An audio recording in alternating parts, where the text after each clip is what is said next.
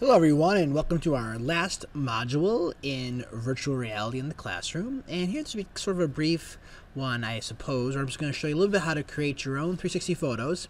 And I'm just going to share some of the ways I've used this with my own students in my history classes. So one of the first things that I want to go back to here is I'm actually going to bring my phone back on the screen here. And I'm in the Street View app. Now one of the easiest ways to take 360 photos is right with your own phone. Using the Google Street View app. So here I'm on the app, and if you notice in the bottom right here, there's a little camera icon where you can link an external 360 camera, which you can go out. There's a lot of options out there. I was saying about 5 years ago, there was a lot on the market, and then I'll say in the last year or so, we haven't seen a lot of huge innovations in terms of 360 cameras. So the ones that are out there are still really good, but they're not as expensive as they were maybe 3 or 4 years ago. So you can get a good one maybe for under $100. Some really nice ones in the $100 to $300 range, and obviously some upper end range, ones over $400. But they're really nice. I do have one. It's super easy. I'm really not going to show it now. All you do is hit a button and it takes one snapshot and takes a complete 360 photo or video as well. Now, the other way you can do it is you could take a photosphere with your own camera, with your own phone. So if I click on this button right here, what you're going to notice is it's going to bring up, I'm actually just in my room right now, and I can just keep on moving my phone into different dots, and it kind of, you kind of take your time, and you can kind of go around, and you can kind of, make your own photo. I'm going to stop there at this point. But you kind of get the idea that you can use your own phone to make your 360 photo. Now, it does take some time. You got to go slow. You got to be a little bit patient with it. But it is possible, okay? Now, what I'll show you is I'll go to my profile here, and I'm zoomed out on the map on, on Google Street View. So I did this particular shot of Fort George.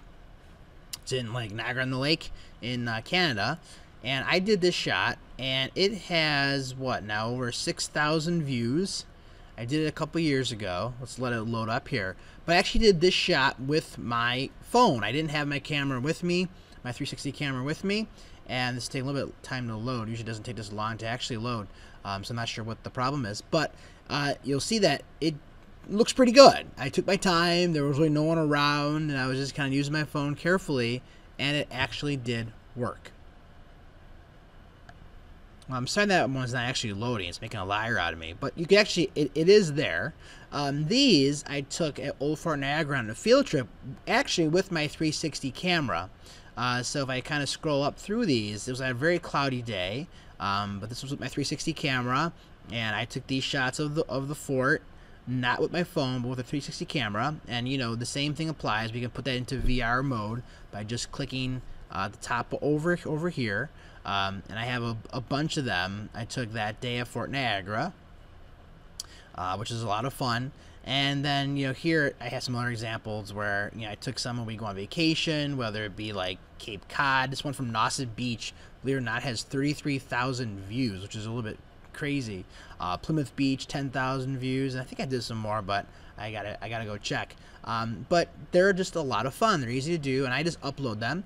If you don't want to have your photos public, you can also keep them private. So if I go to my private collection, I only have one. I just here a couple weeks ago at the Assateague National Seashore in south of Maryland. I haven't published it yet. It didn't turn out that good. It was I took it with my camera, and I kind of like skipped one of those dots. It was like this kind of doesn't look that great. So if you take your time, though, it will look really good. So that's how you can kind of have some fun with you, or your students can create their own 360 photos. Now, in terms of using this with your own content and your own curriculum, I just want to show you how way this has kind of progressed for me.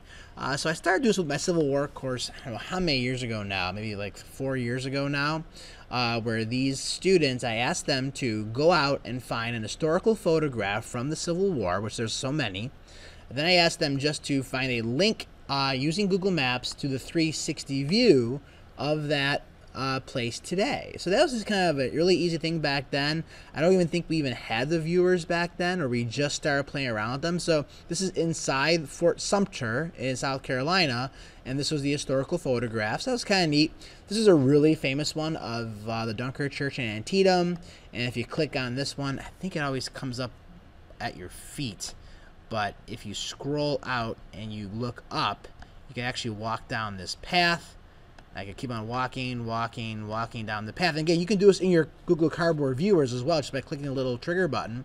And eventually, I can look over here, and there is that.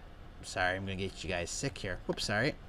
There is that same church that's in the photograph. So I think that was kind of an awesome thing to do, and that's kind of, we kept it kind of simple. Just kind of, give me some examples of photographs with the 360 view. Now, then starting last year, I thought, you know what, we had the Cardboard viewers. They were already making student websites. Well, why don't we use Google Sites to make a student website? This is actually a group website. This is my military history class, so they all have their military group names. But it was the same idea where we were reading this book by James McPherson about the Battle of Antietam, and they had to find shots of the Battle of Antietam, places that were mentioned in that book by James McPherson, and then do sort of the same kind of thing. Now, we kind of, added more to it. They had to do a little more analysis. They had included 360 photo. They had included the historical photo. They had included the actual map where this place was. And then there was a link here to the 360 photo. Now, the problem was, in all these examples, if students wanted to go view these on their phone, they actually had to go into the Street View app, search for this Fort Sumter National Monument, and then find it on their own. And it's possible, but it was a little clunky. It wasn't really connected well to the actual website. All right. Well, then this year, finally, with Google Tour Creator, we kind of took it to the next level, where we now, same idea, they're reading this book by James McPherson. They had to embed a map of the spot in their website. They had to give us some details of what this place is. Then they had to find a historical photograph, but then they had to make their own virtual tour. So this was a virtual tour of the spot that's in the historical photograph, and they even have some points of interest that we talked about in our last module. But you can now embed these Google tours right on your website, or if you wanted to, you can kind of go to the top of the tour, hit this little icon, and it will bring it up just what we showed you in this sort of poly view. Here's their points of interest. There's a historical photograph. This was kind of nice.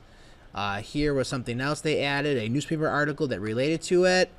So basically what we modeled before, they have this all on their website. But here was the better part now. With that QR code, we can now take this, we can scan this QR code, right? And now I can bring this virtual tour up right on my phone. So now students can actually view it in a much better environment than they could before, which was just a lot easier, right? So I hope this really makes sense. Kind of the way we kind of progressed from really simple Google Docs, some links, to a student website with Google Sites, using Tour Creator, embedding maps, embedding images, and that's kind of how we all did it. So I think that was a lot of fun. So there's just some examples of how I use it with my own students. I hope you found this useful, and I hope you can share with us some ways you might use this with your own students as well. All right, take care, everyone. Have a great day. Bye-bye.